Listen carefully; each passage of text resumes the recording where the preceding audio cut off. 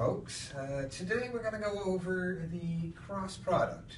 What the cross product is, it is a way of multiplying two vectors to attain a third vector that is perpendicular to the original two vectors. So we have vector A and vector B here.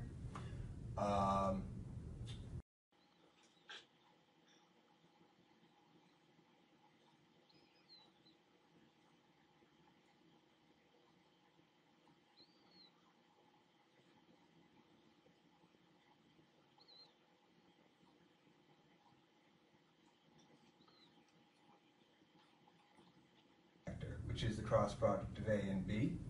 The vector components are, here we have 3, 3, and 1. That corresponds to the X, Y, and Z, or I, J, and K directions. So to set up a cross product problem, you have your two vectors. You define what you want to do. And here we set up a chart. First, we put the I, J, and K components at the top. Then we put the X, Y, and Z, or I, J, and K portions of the vector. So here we have 3, 3, and 1, 4, 3, and 2. And the cross product really is just what it sounds like. We are going to cross the terms and get the product.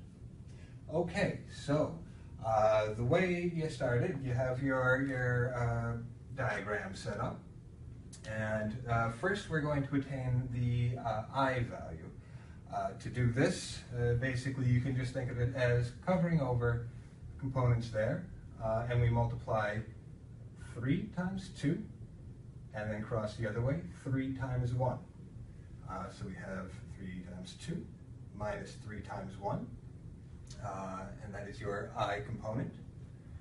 Next, we're going for the J component. So we're crossing 3 times 2 and 4 times 1. That gives you here, minus the second term is always a subtraction. So it's minus 3 times 2 minus 4 times 1. That's your J component. And then lastly, leaving off the K portion, we get the K component, which is 3 times 3 minus 4 times 3.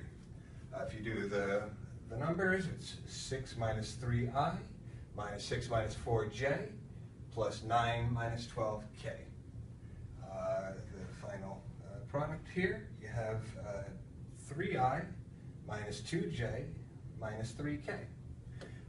And essentially what you've done, this new vector, is a third and separate vector that is perpendicular to the original two vectors, also called a normal vector.